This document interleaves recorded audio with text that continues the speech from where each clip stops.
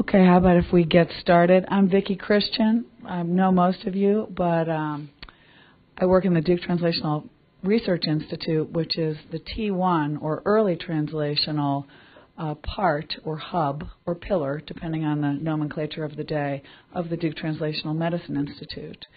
And one of my roles as the index employee of the Duke Translational Research Institute was to identify areas that were specified in the original grant of particular concentration that required some recruitment of expertise into roles that are classically thought of as project leadership roles. I've been a project leader in lots of different environments, and it's a very diverse sort of catch-all title. But in the case of molecular therapeutics and cell and molecular therapy development, it seemed to me to be important to identify somebody with a scientific background. So we set out within about a year of starting the DTRI to identify someone who could come in and work with Bruce Selinger to develop this capability for investigational purposes here at Duke. I've discovered Virginia Burns, who was brought to me by Jesse Tenenbaum. Some of you probably know Jesse. Jesse's husband was on the faculty at NC State in the chemistry department, and Jesse had come to know Virginia while she was a graduate student there, earning her PhD. We recruited Virginia before her PhD came through into a entry-level project leader role, and married her to, professionally speaking only, to Dr. Rebecca Haley, who comes from a long, multi-decade career in cellular therapies and with a deep regulatory background. Dr. Haley was able to mentor Virginia, and Virginia was able to step up and do the sort of energetic, very scientifically granular and intense preparation of a space that we had talked the Department of Surgery into letting us develop for them. So without saying too much more, I will say that at the time that I recruited Virginia, she was also under consideration for a postdoc position in the Selinger lab. So the bifurcation of her career to gravitate in the direction of making things happen, working with investigators to leverage their ideas and sort of pour the steam on and provide them with the discipline and momentum to realize some of their research aspirations was what Virginia has been here and able to do really in an extraordinary way. She's written grant applications with investigators. She's brought sponsored research into the environment by working with the commercial sector, and her energy and sort of grasp of this realm that she's going to talk about with us today is really extraordinary. So, that said, come on up, Virginia, and there will be a time for questions at the end. Yeah. Please welcome Virginia with me. It's a pleasure to be here today. They did mic me, so I'm going to try to remember not to use my lecturing voice so we won't blow out any eardrums. Really what I wanted to discuss today, or what I was asked to discuss, is translational research, especially within the cell and molecular therapy arena.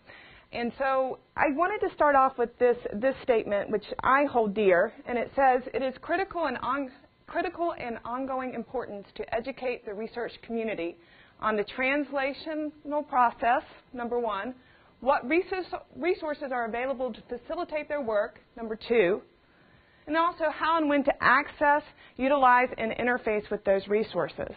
So that being said, I have a couple of discussion topics that hopefully we're going to get through today, although in my typical style, I think I was a little over-ambitious with my slide deck, so I'm going to try to go swiftly but not too quickly. First of all, I'm going to give a brief overview to just discussing what is translational research and really understanding T1 research what comprises T1 research and how investigators have classically built teams to enable that area. Then I'm going to spend some time surveying the existing landscape of resources here at Duke. These are going to include some shared resource facilities, also things like the DCRU, which is a phase 1 clinic that DTMI has enabled under the direction of John Sunday, who's sitting here today. And I also want to make sure that everyone is aware of how and to access these facilities and how to learn more about them. So I've tried to identify a point person as we go through the slides. And don't worry, if I have my email address at the end. If you have any interest in having a copy of the slide deck so that you can get the contact information and review letter, just send me an email, or you can email the DTRI project office and we'll make sure to get that to you. All right, and then at the end, I'm hoping to have time to highlight some of the really innovative work that's being done within this area here at Duke. So that being said, I think most people have probably seen this slide before, and it's translational research defined as going from the bench to the clinic and then into the community. And really what we focus on, as Victoria Christian mentioned, is that first block, or the T1 as it's often called, which is really taking drugs after they're identified, or lead compounds, doing drug development, and getting the regulatory pathway understood and check that box, and then move into phase 1 studies. So that's really the area I'm going to focus on today, because that's where my work has been focused. So it's really important to understand the milestones and the hurdles involved in pursuing T1 research. So this just illustrates it a little bit, saying that you might have a library of compounds or some kind of approach that you're going to screen, and you're going to identify a lead. After that, you have to do in vitro models to show efficacy. It's usually the first step, followed by animal models that would be able to indicate the efficacy in a live system. And then after that, you have to take that compiled data and submit for our IND, or an investigational new drug application, so that you can get regulatory clearance to put it into first-in-man studies. Okay? So really what that means for an investigator is there's a whole host of expertise involved. So if you're a clinician or you're a basic science person, you might not understand every intricate part of the process. So for example, project management is often needed to move the project from step to step and identify those resources that you need to tap into in order to move your project forward. You're going to have to find sources of funding. R01 and R21 funding is not classically supportive of translational research in this phase, in this realm, meaning those high-priced GLP animal tox studies and GMP manufacturing. You're going to have to learn, there's going to be an optimization step for most drugs, which is going to be iterative testing, tweaking, and back to testing again. There's going to be a preclinical development, which might also be an iterative phase. And then at the very end, as you're moving into first-in-man studies, it's important to understand that you have to be able to have a therapy or a therapeutic to give to your population, which means you have to get into cGMP manufacturing, which is good manufacturing practices. And that means that the products are made in a way that is not going to put the patients at risk. Okay? There's no contaminants or byproducts and things like that. Once you have all that information, you must get an IND or an IDE if you're working with a device. And then you still need to develop that clinical protocol before you're going to move into phase 1 studies. All right? So what happens is translational investigators have historically engaged in team science. In other words, they kind of pull in the expertise as needed, and they work together in order to move projects forward. Okay? Because of the expertise that are shown here, it's very rare that one person contains the full spectrum of knowledge and expertise. So that being said, if you're here, I'm guessing that you're somewhat interested in translational research. So what facilities and equipment and expertise are available to Duke investigators? Where can you tap into these resources? And also, how does an investigator access or learn more about these resources? Often in academia, there's tons of resources, but they're disparate, they're not well connected, and they're hard to find and access. Okay, so hopefully what I'm going to be doing in the next few slides, by few I mean about 20, is go over the broad landscape of resources that we actually have here. Some of these resources were enabled through DTMI funding. Some of them were already existing. Really, my hope is to show you the full landscape, independent of ownership or the institute or center that it belongs to. So I first of all also want to make sure that I define how we have begun to think of resources and technologies.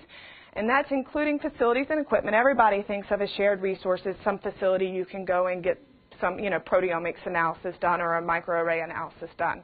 But we also think of it within DTMI as people, as expertise. It's that bringing together of the expertise that actually allows the projects to move forward. Okay, so I will go over some of that too. So just to start with DTMI, I'm going to try to grow out from there some of the resources we've been involved with, some of the other at Duke, and then some that are available on a more global landscape or across the CTSA. Okay, so starting small, if you call it small, there are 5 resources that we decided to invest in at our inception. And those were these 5 buckets here. And each one had a faculty lead. And Victoria Christian and Bruce Sullinger worked together to recruit project leaders to also enable forward movement within those areas, core leaders. One of the big things that we invested in over the first 5 years is the MSRB facility, which is commonly called, or what its official title is the DTMI CGMP Cell and Molecular Therapeutics Manufacturing Facility, which you can see why we call it the MSRB facility. Right now, it is housed in MSRB 1, and we have quite the space. But this space was originally developed in support of Johannes Vivig's research here at Duke before he left. It was joint developed by, I think, the Department of Surgery and the Robertson Brain Tumor Center. So we stepped in with some incremental funding to bring it up to speed and to kind of revive the facility. And what it's resulted in is 2 discrete rooms. One on the left, called MSRB 247, is a Class 100,000 preparatory lab. It's not a gown in, gown out, but it's a clean room. We have regular SOPs, and we clean the facility on a monthly basis for that room. And it has cryo storage units. It has some specialized pieces of equipment. And it also has an aseptic fill area that's being used by Wesley Burks' group. We also have a separate gown in, gown out cell processing suite that has 2 independent cell labs shown on the right. So you enter in through the pre-gowning area at the top. You go into the gowning room, you suit up, and then you either enter into cell lab 1 or cell lab 2. And it's a positive pressure from the back out to the front. So it's appropriate for cellular manufacturing, not viral manufacturing, viral vector. So what we, at the bottom here is a list of equipment that we have. The important thing to realize is that it's a shared facility. In other words, we provide the infrastructure, we provide the monitoring, the SOPs, the validation of the instruments, and we operationally manage the facility. I have Dr. Wesley Georgiana here today and Angelique Kosempo, who both assist in that. And unfortunately, I don't see the daily manager of the facility, who's Carrie Kamadas. I think she's on a slide here in a second. So if you want to use the facility, these are the kind of specialized equipment we have. And take in mind that the facility was originally built to support the work of cancer cell vaccine work, where they're taking DC preps or apheresis, isolating monocytes, and then modifying those monocytes. Most of the people we work with electroporate with RNA, so it changes the proteasome, either makes them express an antigen on their cell surface that's going to initiate an immune response. Okay? So that's the kind of equipment that we have purchased. So we have a MaxSite scalable transfection system that allows single batch processing, large-scale processing of these DC preps. We have a Ceridium BCT Elutra.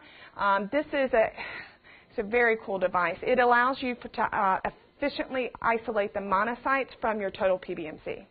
Okay, and it does it through a countercentrifugation kind of mechanism. It's a really interesting thing. Don't have time, but if you want to learn more, definitely contact me. And we also have a CBS 2100 controlled rate freezer that allows us to, after the manipulations and preparations of the products and their QC release, that we can store them down for long periods of time. Okay? So one of the big things about being CGMP, though, is your monitoring and CGMP documentation. So we also have various kinds of software and programming that allow us to ensure patient safety because most of these products that we're manufacturing are autologous cellular products. So you have to be very careful, and there are strict SOPs that you have to go by to ensure that the cellular product is going to the right patient. Okay. Some of our investigators, we've worked with more than this. These are some that I'd like to highlight, though. And we are currently working on a new MSRB website as well as a new DTR website that we hope to roll out in May. So once that's rolled out, these are all three on the website. You can click them and read more about their research and their bios. But we do work with Scott Pruitt. He's doing an immunotherapy cancer cell vaccine for melanoma. Dr. Paul Jabulics has used our facility to do some T-cell expansion work. And also Dr. Wesley Burks, I mentioned him before. He works in the aseptic fill area for his oral immunotherapy desensitization studies, allergy studies. Right? So this is our facility. That is our team. I already mentioned Dr. Georgiana Carey Kamanis and Angelique Kosimpa. We have an email address. It's a standard kind of ping. If you're interested in learning more, once again, just email me. I'll send you the slides so you'll have the email address. But just let us know. The way we manage our users is because of the nature of the facility, you have to be trained before you can use it. So that being said, we're more than willing to train anybody who would like to be trained to use the facility. So all you need to do is email us. Then we'll set up a time for you to do training. There's some didactic training, and there's also some hands-on kind of training where we assess whether you know how to clean per the SOPs and things like that. After you pass all that training, you become a registered user. We give you badge access because this is a controlled area. And then you have access to the wiki site where you're able to block off and schedule down time in the facility. Right? So that was one of our huge investments of infrastructure and dollars during the first 5 years. One of the other things that Dr. Haley worked on, Rebecca Haley, is to establish the Stem Cell Oversight Committee. This was a really crucial thing for Duke University, and it was basically, the impetus for it was the new regulations passed from the NIH and from the Institute of Medicine regulating how stem cells need to be used in an academic environment. So participants in this GROW formation, the Stem Cell Research Oversight Committee, it's a faculty-led committee, and once again, it was hosted and basically really driven. The inception of it was driven by Dr. Rebecca Haley, who's one of the DTRI project leads. It also has representation from Wes Byerly from the IRB. Wayne Tommen represents the IBC, and Sally Kornbluth to oversee basic science review and interest. And right now they're making a lot of progress. They've reviewed 7 cell-based protocols to date.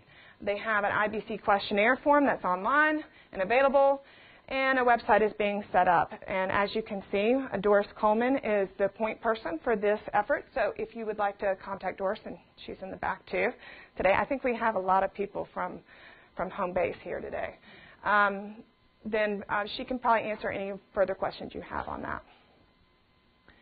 So after about, I guess during year 4, we received, or not we, Joanne Kurtzberg received an amazing gift or a funding gift from the Robertson Foundation that really enabled her to expand what she had already built here at Duke with the Carolina Cord Blood Bank, the Cord Blood Lab, the Stem Cell Labs. Okay? Specifically, that money was to support a de novo construction of a second CGMP manufacturing facility upstairs on the 9th floor here in the North Pavilion, 5 clinical trials, and also the formation of a centralized quality assurance group. So, I'm presenting what is supposed to go online. I think I talked to Ana Valverde via email yesterday. In June, they're going to start taking projects. And notice that it's hard to see here, but it has a research lab here, a materials prep lab, and then you can enter into the more GMP gown-in, gown-out space. This is a much more complex, more highly regulated space than the MSRB, and it's really appropriate for phase 1 and 2 studies. And what it enables to do, there's one large lab that's going to be supporting the ongoing efforts of the Joanne Kurtzberg's group, but there's also 2 other cell labs that, just like the MSRB, you can become trained, you can access the lab, and you can register for time in the lab. Both of those facilities are set up as a shared resource. I don't know if you're familiar with the shared resource policies, but it really boils down to you're getting an excellent resource at the bare minimum cost just to recover overhead and ongoing expenses.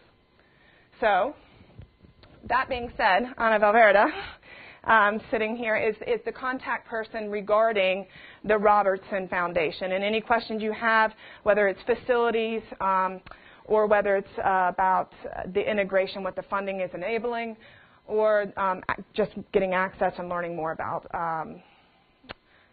the ongoing efforts within that group. So, the quality group, that's the other thing. There were also 5 clinical projects, but in the effort of maybe staying on time, we won't be touching on those today. But the quality group I did want to mention because of the fact that it's a great resource for people who want to have some consulting or have a person or a group to ping some ideas off of with regards to quality assurance, quality control. The group the infrastructure is being supported by the Robertson Foundation, and it's being led by Dr. Rebecca Haley. She would be your point person for any questions or more information regarding this group. Currently, they are doing internal audits of the Carolina Cord Blood Bank, the Cord Blood Lab, and moving on to the Stem Cell Lab. She works very closely with Doris Coleman and many others. And they're trying to make sure that all the protocols are compliant and everything is in place. So, that was our focus for the first 5 years in cell and cellular therapies. As you can see, though, at the first top 5 buckets were those original 5 we said we were going to invest in. What that really broke down into was that middle row. In other words, when we say combinatorial chemistry and molecular therapies, it's both, right? Cell and tissue, we kind of broke out into stem cell and regenerative and cell therapy, traditional cell therapies. And so on and so forth down the line. So if you look at what I've discussed so far, it's really just the efforts within that targeted area shown here.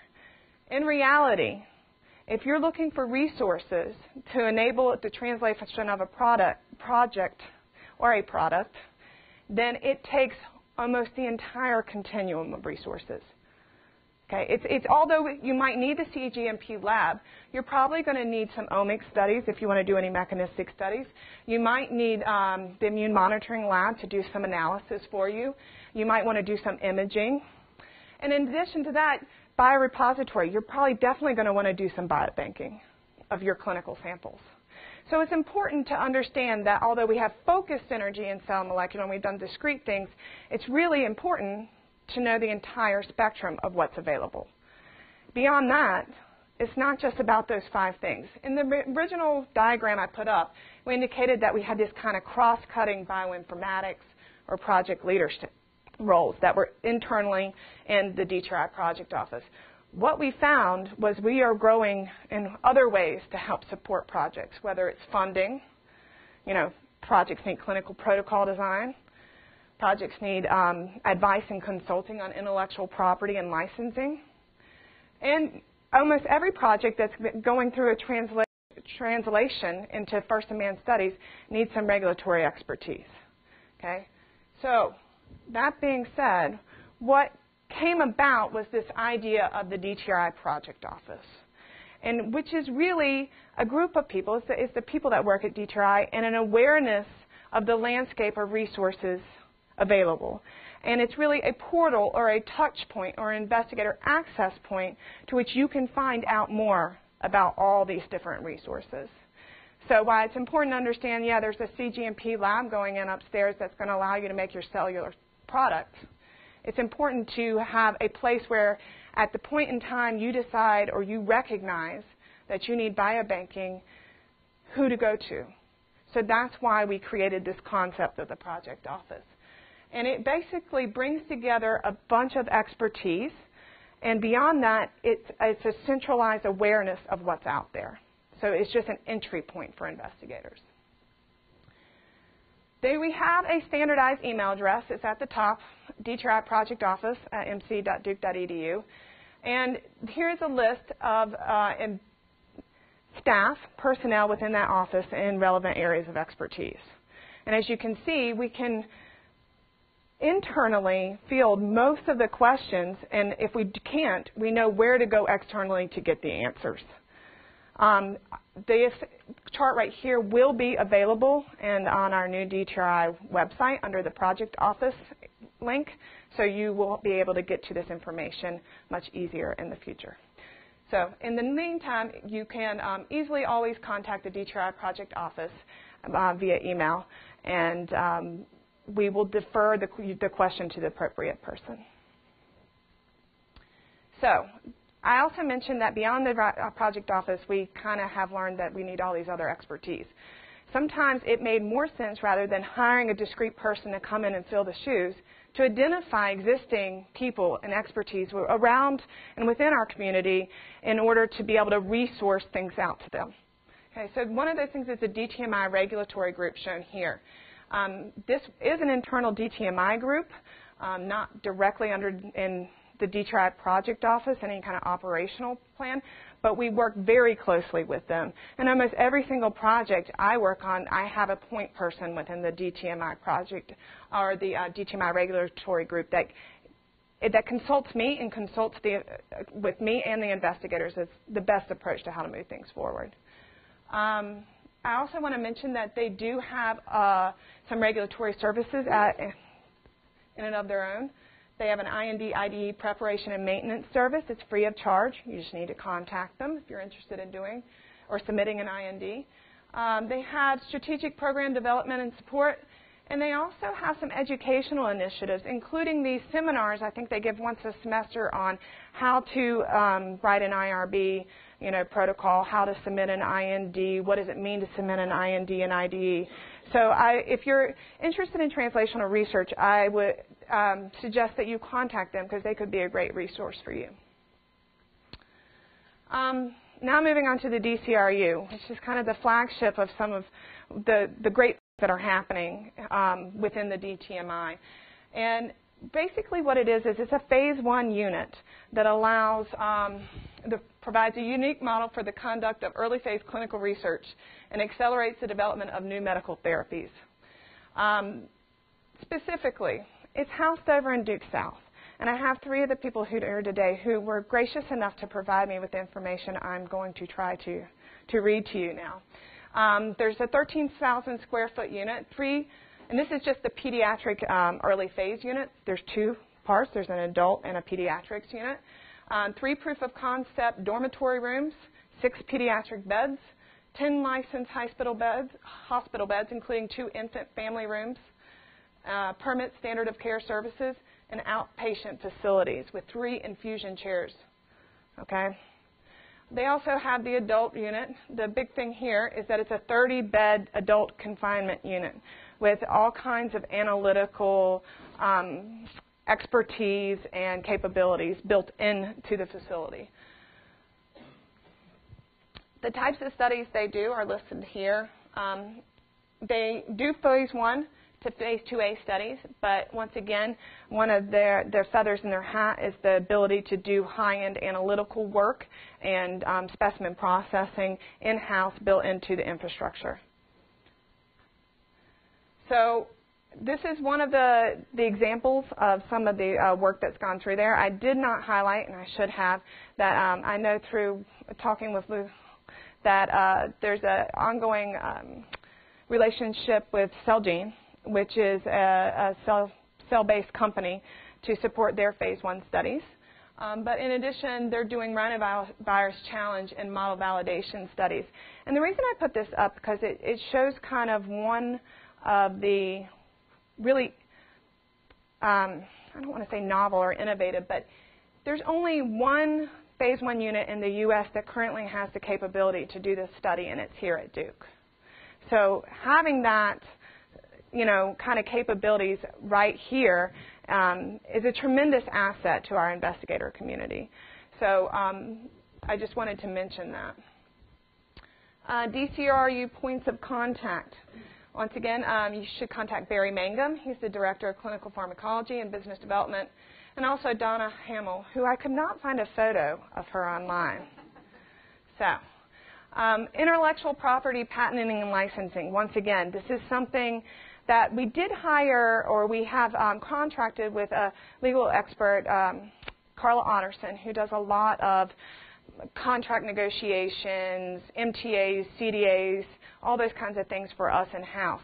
But we rely heavily on a relationship with the Office of Licensure and Ventures here. And Rose Ritz is the executive director of that. She's very approachable and would be happy to meet with anybody if you have any questions regarding IP licensing issues. So I suggest that you give her a call or send her an email. Now, the next couple of slides I'm going to click through really quickly because I just want to make sure that I'm including all the resources at your disposal. To go through the list of every single one of these would take more than an hour alone. But there are other institutes and centers on campus that have built resources that could be very valuable to a translational researcher doing T1 research. Okay, so the Duke Cancer Institute Shared Resource Network has these. There's a web trust at the top. They have a wonderful website. If you want the slides, once again, send me an email. I'll send them to you. These are all direct hyperlinked, so you can get to them. The IGSP Shared Resources, same thing. Tons of wonderful resources. And also the DHVI Shared Resource Center has a lot of great resources for investigators to access. I do have a picture here. Greg Simpowski is the scientific director of DHVI, and he's a great point of contact if you have any questions or want to learn more about how to access some of the things they offer. So now that I've kind of shown you all the resources, or at least surveyed some of the resources that are available here, I do want to mention that because we're part of the CTSA in the consortium, there are also initiatives between institutions to be able to come up with inventorying of all the CTSA resources. And Dr. Jessie Tenenbaum, shown here on the bottom right, was part of one of these initiatives. In fact, you can tell from the first author pool on there that she was a big part of one of these initiatives. And what they created is, this is a screenshot of it, it's called the Resource Discovery System. Up at the top is the email address. But it's a collaboration. It contains more than 1,500 shared resources or investigator resources across the CTSA. It's a queryable search engine. So if we don't have what you need here, this would be the next place to look. Okay? And it's a great resource to find out what maybe UNC has, because that's another CTSA institution, or even further out if you want to collaborate with somebody at MD Anderson or Harvard or Stanford, you can go online and see their resources. Okay. The other thing that we are moving towards beyond just the CTSA, but this idea of proof of concept, proof of principle, proof of mechanism networks. Okay. So the global network is being started in large part, I think, it being an initiative of DCRU in collaboration with Medanta in India and also the Singapore Investigational Medicine Unit, or IMU. The idea between this particular proof of concept network is that they can offer larger ethnic diversity in your phase 1, phase 2, and even phase 3 studies, so that you can more effectively gauge if how your therapy will interact in different patient populations. And so you can see on the far left is Duke, not very diverse here. But if you combine that between a multi-center trial that includes Duke, Delhi, and Singapore, then you have a lot more data to pull from. So the Duke POC network strengths, there are a lot of them. It makes sense in a lot of ways to do this. Reduced operational variability, recruitment speed, reduced cost. I think it was, and I'm pulling off recollection here, but I think it's 40 to 60% reduction in cost in India and a 20 to 40% in Singapore over the standard U.S. clinical trial. Thought leadership in-house, global subject matter expertise, range of capabilities and technologies, leveraging those expertise at each individual place and bringing them together as a centralized access. Global social responsibility, multiple global environments, and gene pool exposure. And for some reason, I lost a beautiful picture here.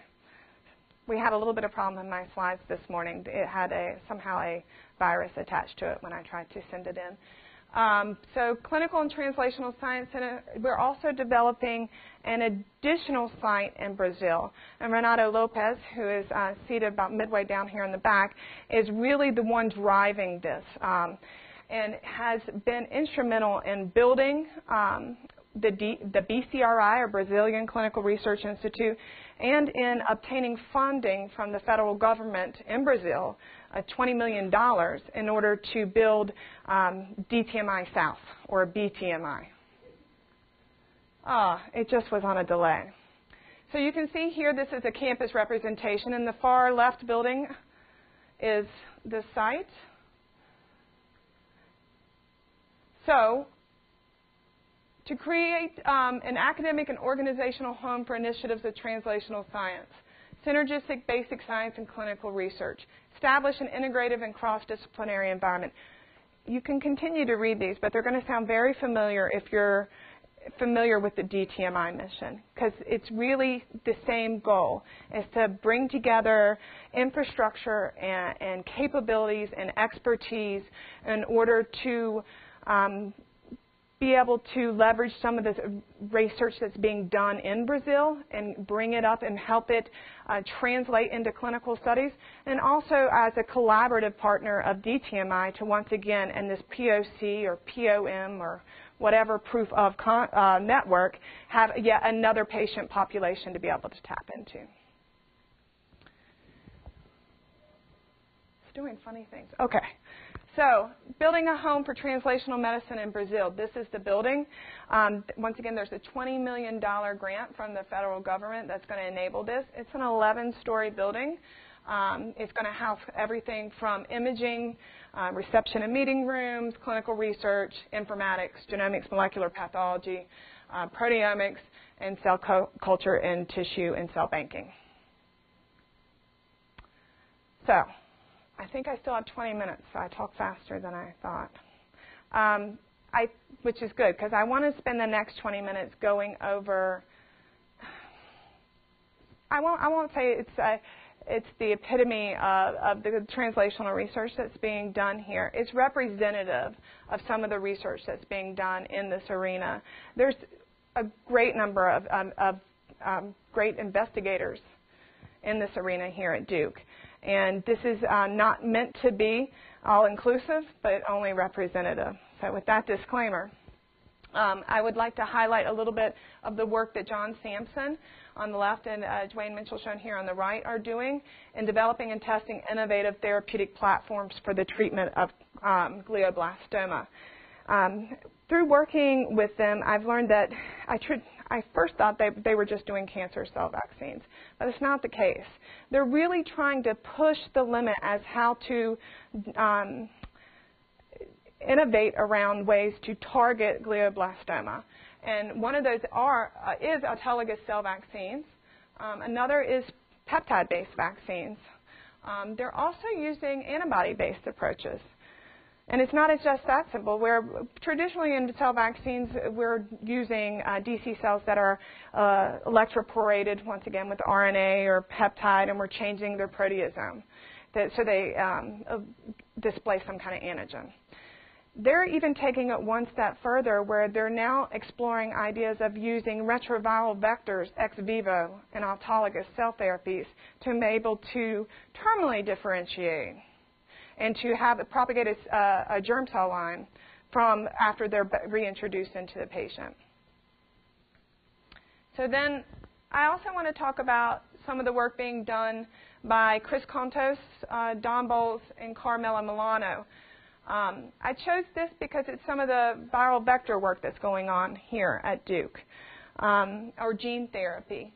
What they're trying to do is use an AAV, or adeno-associated virus kind of construct, to deliver P10 ex vivo during coronary artery bypass grafting.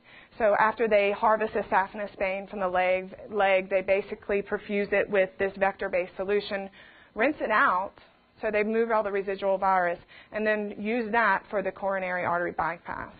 And what they're seeing is that this viral vector in the P10 expression is able to reduce the amount of intimal hyperplasia. So they're getting coronary artery bypass grafts that are the efficacy is longer. And this is in mouse studies. They're now moving to dog studies. And they just submitted an SBIR grant with AskBio, which is a local company. It's a spin-out from UNC's Jude Smolsky's lab there, in order to take this and move it into phase 1 trials. I also want to highlight some work that is being done closer to home here in the DCRI between Rick Becker, I don't want to call him Richard, Rick Becker and Bruce Sullinger. Sullinger is in the back today, and I'm sure he'd be happy to talk to you more about this after we wrap. But really what they're trying to do is develop and translate reversible antithrombotic and anticoagulation agents, particularly for the acute care and perioperative setting. The basic premise is that you have an RNA-based aptamer that has been evolved to target a certain protein or enzyme or whatever that's effective in the cascade. And that agent, when delivered, can be easily reversed by administering of a complementary antidote molecule. Okay? So the caveat and the innovation, I think, around this is more it's not just another antithrombotic or anti-coag kind of agent, but it's one that can be modified and fine-tuned, and which is very important in PCI and other clinical settings. So I do want to say that the team has just completed a phase 2B clinical trial called RADAR, 800 patients undergoing PCI at over 80 sites around the world. And it was presented at American Heart. In 8 years, the research team that was assembled has translated a drug antidote pair from conception through phase 1 and through phase 2A and 2B large population studies, which is quite an achievement in 8 years. Now, because I was hoping we would have time, and we do, I want to spend a little bit more time on this particular project and the work being done by Smita Nair and Scott Pruitt. And the reason why is because I think that they are an excellent example of innovators who have utilized those resources available to them in our environment to move their project forward and to expedite things. The collaborators, Dave Buchkowski and Jens Denal. Dave works with Smita, and Jens works with Dr. Pruitt. Also Dave Snyder, who does a lot of the animal work. And Rebecca Haley, once again, has been instrumental from regulatory support and those kind of things for this project team. And also they have utilized other resources available through the TTRI, which I'll go through in a second. For example, the cGMP cell and molecular processing suite. So I'm going to attempt, these slides were provided to me by them. Once again, I'm going to do my best to try to do this science justice. But there is there's a DC-based therapy, and this is a traditional schematic of a DC cell-based therapy, where you have a patient and you identify RNA, tumor RNA, from that patient, and it's amplified, okay, so that you have then the transcriptome of the patient's tumor type, the discrete transcriptome of that type of tumor. At the same time, you have the patient and you do a leukapheresis, and those cells are either elutriated or put on some kind of cell separation device, like a Clinimax, where monocytes are isolated, and then in culture they are matured, or they are given growth factors that allow them to mature into immature DCs. At which time you take the cells that you've isolated and you take your RNA and you combine them. And the way you get the RNA in is through one of these electroporation devices, which basically punches little holes in the cell surface and the RNA goes in. After that time, you culture them again, allow them to heal, and you give them more growth factors, and they mature into full DCs. At that point, they are either stored, or usually they're aliquoted out into multiple doses, and some are stored, and some are given, starting to get back to the patient on whatever clinical regimen they're on. Okay, so that being said, there's been a lot of successes within this. There's been multiple phase 1-2 studies that have been completed, and the conclusions based on those studies really that the vaccine generates tumor-specific immune responses, which is the goal, but it's of modest clinical benefit to the patient. So then the key question was to Smita and Scott was, how can we improve the therapeutic benefit of these RNA transfected DCs? Okay. So their approach was to locally deliver immune modulating proteins using RNA transfected cells, for example, antibodies. So on the left here, it shows that you have your immunotherapy, which is this DC cell vaccine that's been electroporated here with MART or TRP2 that then express these on their cell surface. At the same time, you would deliver a DC transfected with an antibody, either GITR or CTLA4, that would effectively, if I can get this to go, increase the tumor immune response. Okay? This is shown in a schematic here where you have GITR or CTLA4 activation would then increase T cell proliferation, cytokine production, memory T cell survival, and effectively increase the tumor immune response.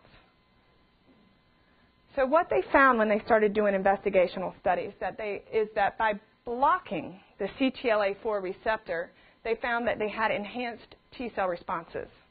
But the problem became apparent when they systemically delivered these antibodies or agents that were blocking the receptor. They had some toxic effects upon systemic administration. At the same time, they were looking at the GITR ligand.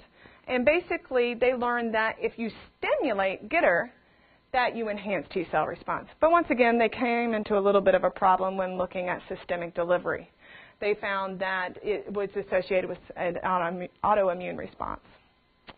So they came up with an approach that would allow them to do a local administration of the GITR and CTLA4 so that they could achieve the therapeutic benefits but not have to incur all the systemic complications. So we have a localized delivery using antibody-secreting DCs. So now they do 2 DCs preps. They do a DC prep that encodes their tumor antigen. They do another DC prep that is making these GITR and CTLA4 and excreting them in the local media, into the cytosome. So thus, 2 to 3 nanograms of locally delivered antibody is comparable to 10 to the 6 nanograms of systemic delivered antibody. If you do clinical research, this in and of itself is a huge win because of the cost of goods factor. You now can do a study and with a micro amount of agent as it took to do the same endpoint before. They also didn't see any of the complications that they saw with the systemic delivery when they were doing local administration. So in the end, once again, they decided to go with a dual approach where they have a tumor immunotherapy and immune modulation therapy at the same time. They designed a clinical approach in which they had an antagonistic CTLA-4 and an anti-GITR that was agonistic, once again to stimulate and repress and stimulate respectively. Also, they wanted to augment the anti-tumor immune responses using local immune modulator delivery while avoiding systemic autoimmunity. That was the key. They have a clinical trial designed here in which all patients received the tumor immunotherapy, which is the one encoding for the MART or the TRP2. And then different arms or cohorts were given no RNA, meaning the GITR CTLA-4, GITR fusion only combination, or just the CTLA-4 only. So right now, they have designed this clinical trial. They have endpoints designed, primary for the safety and tox, and also secondary to do a little bit of efficacy testing. And what they really need, they've checked all the boxes, is they're looking for funding. So that's where the project now sits. Why I want to, again, highlight this project is because of the next two slides. And that's how they effectively tapped into resources available to them as being part of the Duke investigator community. For example, they worked with Rebecca Haley and the DTMI regulatory group extensively to file RAC applications. They're approved. IND applications submitted and approved. Clinical IRB study protocols approved. At the same time, they worked with DTRI to acquire the equipment they needed from a manufacturing standpoint. They also have received they now work with the MSRB facility, which is the first facility we discussed, to be able to manufacture these agents, the mRNA that they're actually transfecting the cells with, and the autologous cell products themselves. Both are manufactured in the suite. At the same time, they have effectively competed for DTMI-based funding opportunities that allowed them to do the work that enabled their IRB, their IND, and everything else. They've been the recipient of a pilot program grant, which is $100,000, and they've also been the recipient of a voucher program, which allows them around $20K to be able to access the MSRB facility. All in all, they not only just used DTMI, they sought out other support. They aligned with the Duke Brain Tumor Immunotherapy Program, the Melanoma Consortium, and also they are competing for R21 funding. That application is under review currently. So, with that being said, I hope that you learned a little bit about what resources are available to facilitate your research here. And I hope that you were inspired a little by the work that some of the investigators are doing in this area. I know I'm inspired. I feel very fortunate to work with this group of investigators and with the DTRI. And if you're interested in learning more, please feel free to contact me. Or once again, you can always email the DTRI project office. And once again, we hope to have a new website that's going to go live. I think the target for that is in May 2011, so next month. And hopefully on the new website, it will be really easy to find all this kind of information and on contacts that you need to move your research forward. So I can't believe I actually managed to get through 69 slides in under an hour.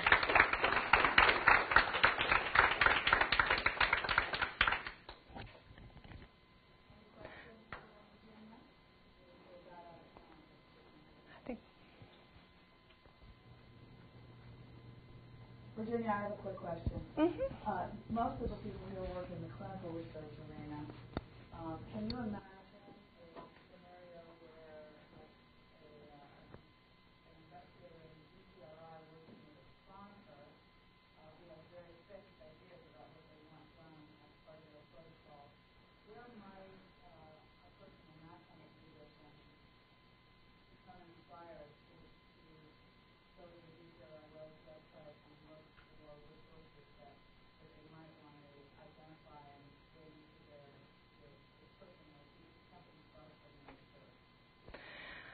Well,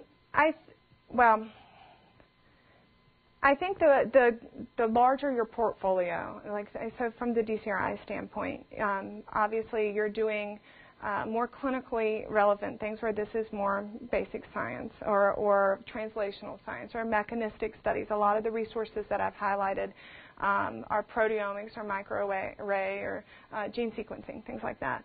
I think that if you have an industry partner that has already decided exactly what they need, if that involves some mechanistic or characterization of the clinical, endpoints or samples, then I think that you should go through the DTRI project office. Because once again, if we cannot, if we do not internally have the expertise, we're probably a good source to know as a way to determine if the expertise are here or if the resource is here.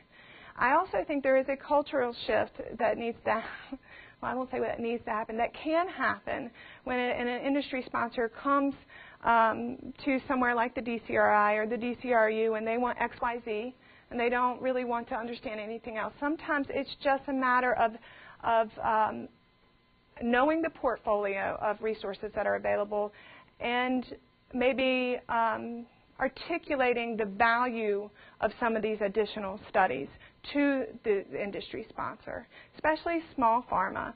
They might not. A lot of times, these smaller pharma, small startup companies This is all new territory for them, right? They are told that they need to do X, Y, and Z, so they're going to come and say, "I will need to do X, Y, and Z." But they don't understand the value of seeing these small incremental studies that can be done here at Duke that can basically provide a lot of more understanding for them as they move the trial from a phase 1 or a phase 2 into a phase 3, and enable them to tweak protocols to be able to meet their endpoints later down the road.